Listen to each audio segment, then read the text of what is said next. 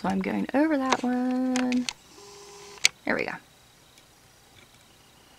You are bringing the yarn over top of the pegs, and you're doing this zigzag motion.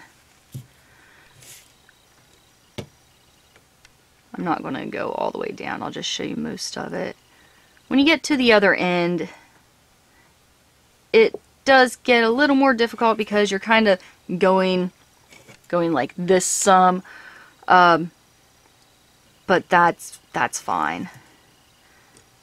As long as you're bringing the yarn to the top side of the peg and then just going across and catching that next peg. Okay, all the way down. I will show you right here at the end. I'll undo a couple of the last ones. Okay, so we're going over top, going over top, over top, over top, over top, and that leaves you with one left. And for me, the yarn is going in this direction.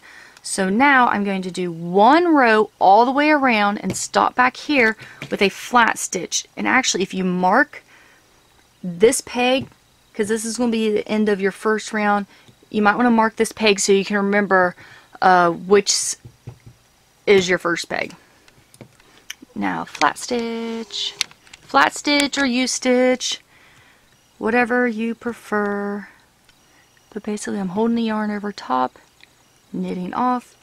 Now do be careful because your first few rows will be a little loose doing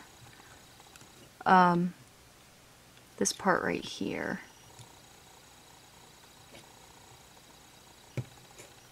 I'll hold it.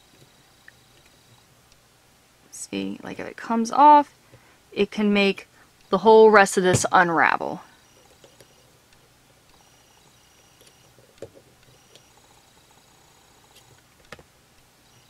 All right.